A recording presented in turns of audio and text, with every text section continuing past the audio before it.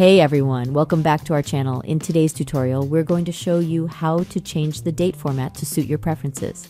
So if you're tired of the default date format and want to customize it to your liking, this video is for you. By the end of this video, you'll be able to effortlessly change the date format on your Windows 11 system, whether you prefer day, month, year, or month, day, year, or even something completely unique.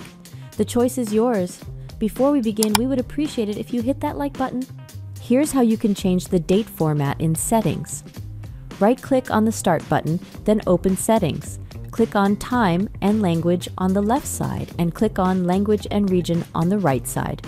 Click on Regional Format to expand it, then click on the Change Formats button.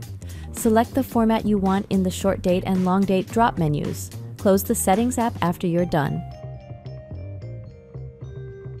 Thank you for watching. If you enjoyed this video, don't forget to subscribe to our channel for more helpful content. We appreciate your support.